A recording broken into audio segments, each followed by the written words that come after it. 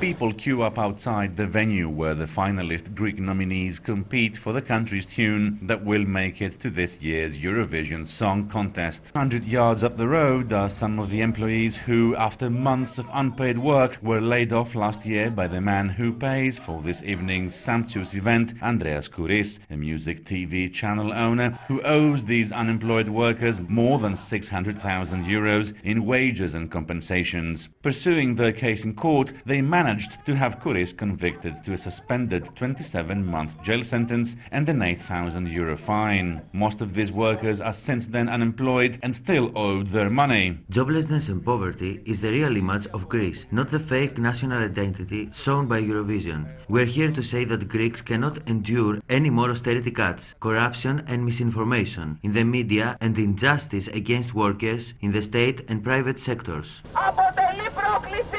Για όλους τους εργαζόμενους που αυτή τη στιγμή υποφέρουν κάτω από την εφαρμογή των σκληρών μέτρων λιτότητας. Despite legal wrangles and claiming his company cannot afford to pay former workers their dues, Kouris was assigned the expensive production and hosting of the event by the Greek Broadcasting Corporation.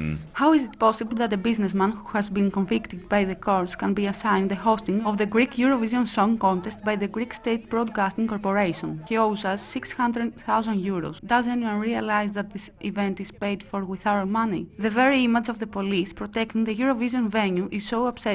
We are unemployed, victimized by corruption and corporate greed. What these workers find most infuriating is the systemic endorsement of their former, non-transparent employer by the Greek Broadcasting Corporation, a state enterprise. In November last year, Greece had said it would not participate in the contest this year as it could not afford the 150,000 euro participation fee. Evidently, the money was allocated, but who does it really belong to? The workers say that the money spent on hosting this lavish event should have been used to pay off their wages.